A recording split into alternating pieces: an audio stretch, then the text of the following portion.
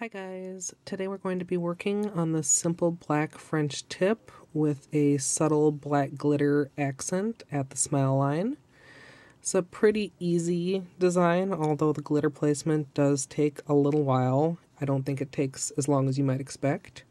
So if you'd like to see how I did this design, just stay tuned. So I did decide to start out this year with a big chop, kind of like I did last year. And I know this length is probably still long for a lot of people, but it's short compared to how I usually wear my nails. I was able to get rid of 6 breaks, 4 of which were patched and 2 of which were just kind of smaller breaks that I had glued. But I'll just be growing my nails out a little bit. I'll probably keep them a little bit shorter for the winter.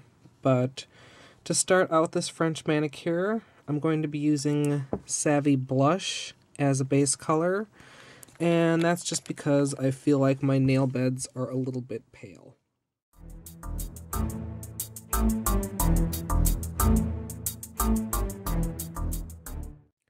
Next, I'm going to be painting the French tips freehand using Orly liquid vinyl. And obviously I don't want to be, intentionally messy, but at the same time, since I am going to be using the glitter, you don't have to worry about having a completely perfect edge.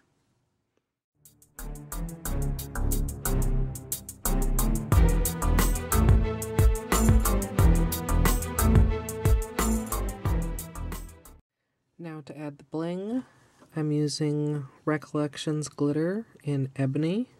I've just got that out in a little dish here. And I'm going to be using a clear polish right along the smile line, and then quickly and neatly, if those two go together, applying the glitter.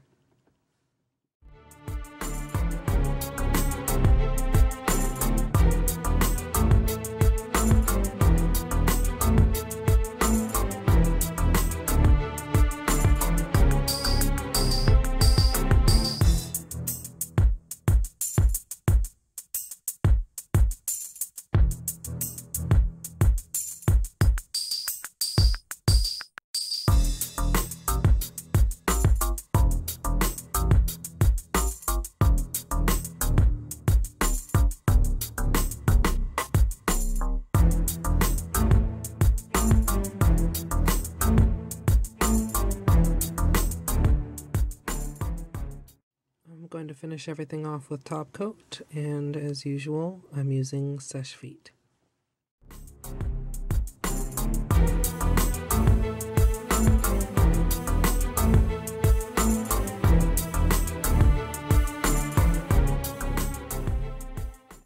So here's the finished look, and I'm really not sure how much the sparkle from the glitter is going to show up on camera.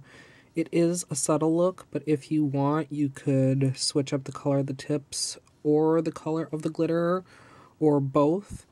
My original idea was black, and then I started playing with color combinations, and in the end couldn't pick, so I went back to black. But definitely let me know what you guys think down in the comments. I hope you all enjoyed, and as always, thanks for watching.